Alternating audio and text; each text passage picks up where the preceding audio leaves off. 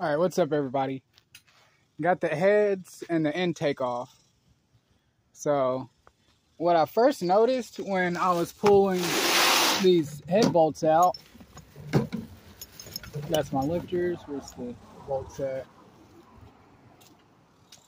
There they are. Every single one of these had some, like, this white residue shit on them. So, as I'm pulling them off, I'm like, shit, this isn't good. I don't know if you can see. Hold on. It's sitting right there on top, some antifreeze.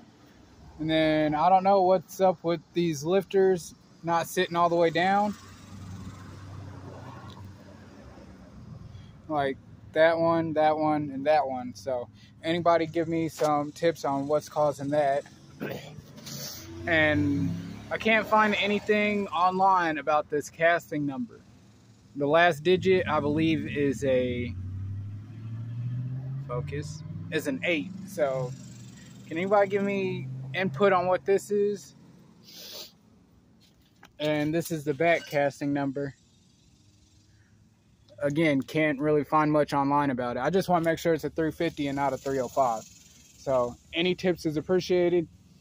I'm about to take the harmonic balancer off, timing chain, get all that shit off, and then I'm taking the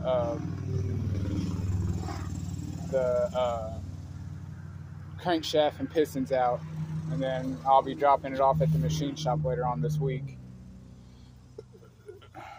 So just a quick little update. It's been hell doing this motor. Like, I pulled this motor out, like, I think about 3 months ago. I'm just now really making progress on it. Still turns freely, so that's good.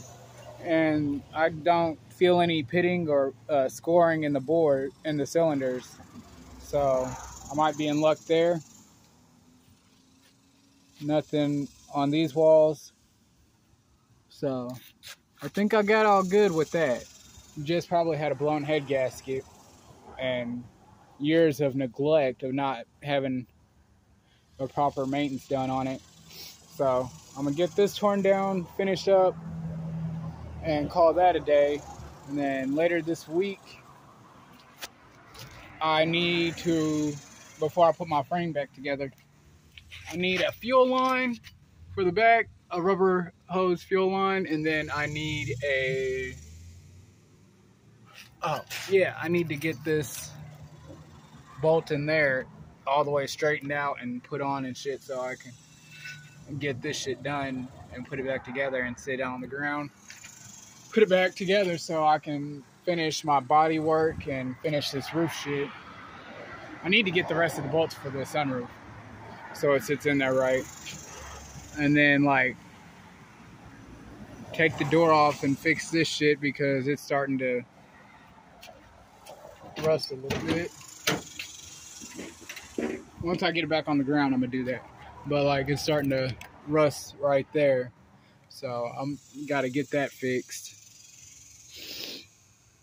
And then I don't know what's next after that, but definitely got to get the frame put together and get the motor dropped off at the machine shop.